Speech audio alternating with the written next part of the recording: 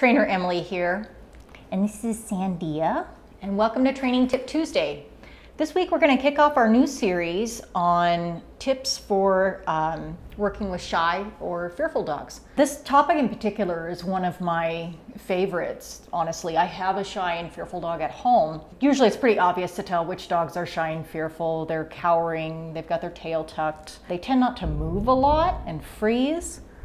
And in real severe cases, they won't eat anything. Luckily, Sandia seems to be not so fearful that she won't eat. But the first thing I want to get out of the way is there's a lot of myths out there about why dogs are shy, why some dogs are shy and some are not. A lot of people think that if you get a rescue dog and it's shy, it must have been abused.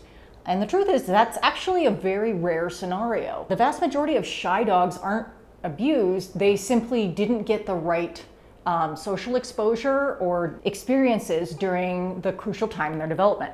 So there's a point between week 3 of age and roughly week 12 to 16 in which shy dogs, or any dog, must be socialized to people. It's literally called the fear period. If they don't get enough exposure to the right kinds of social experiences, then it leaves an imprint on them for the rest of their life, and they're usually shy for the rest of their life. And also, I don't want to discount the fact that there are other factors as well that can contribute to shyness. A lot of times we don't want to admit in the training and behavior world that genetics play a part, but they do. Just because your dog is born to a shy mother does not automatically mean that they are going to be a shy adult, but it's certainly a contributor, and it makes them more susceptible than others. And otherwise, there's also some interesting stuff on different things that happen during their fetal development. So when they're unborn inside the mother, there's actually some things that can influence whether or not they're more shy or more easily stressed as well. So that's why most dogs end up being shy. As an adult, it's a little bit harder to work with a shy dog. Often they seem like they're less motivated, but they are often just really nervous about the situation. So you have to create situations when you work with them